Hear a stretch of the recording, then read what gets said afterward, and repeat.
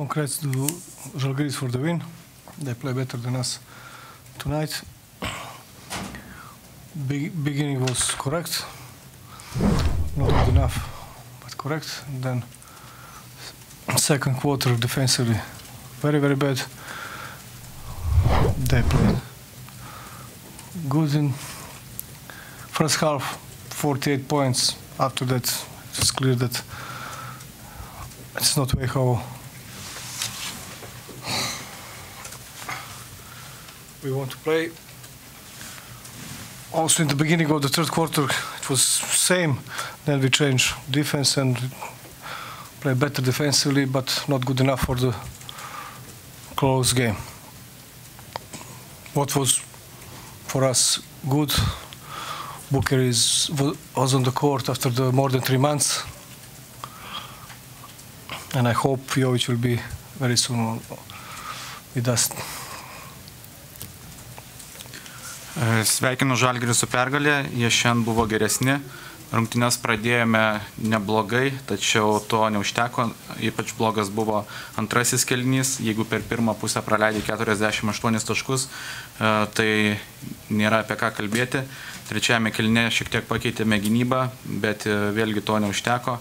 Vienintelis geras dalykas, kad Bukeris grįžo po 3 mėnesių pertraukos ir džiaugiamės, kad jis toliau galės žaisti. Questions? Coach, can you describe situation in your eyes in Euroleague table, and also about your team chances to qualify to quarterfinal, also about Žalgiris chances? Žalgiris chances for what? To go to playoff. I don't think so. It's real. First of all, huh? It's possible. It's possible. Okay.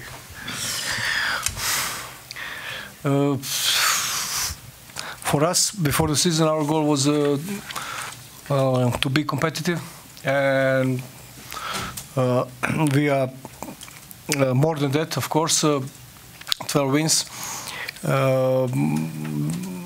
We have 4 games more. Schedule is not good for us, but what is our goal to make some wins, and we will see after the season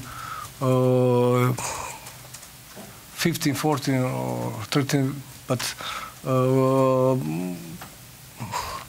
I think in any case we will talk about excellent season in Euroleague from our side. Žalgiris, I hope they will win in every game and then to go in top 8, but